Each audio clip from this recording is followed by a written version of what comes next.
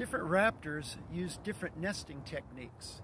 The osprey, a fish-eating specialist, likes to have their nests at the very top of trees, or in this case, a man-made osprey platform. They like to have a complete 360-degree view to look for danger above them.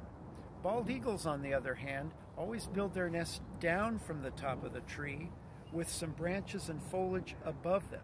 They prefer a little bit of cover for their eggs and their young eaglets in the nest. Osprey, they want to see danger coming from long away so they can take action. Eagles like to have a little bit of cover for protection. Different raptors, different nesting strategies, and they both work because the bald eagles and the osprey are both doing well. So different strokes for different folks in the bird world.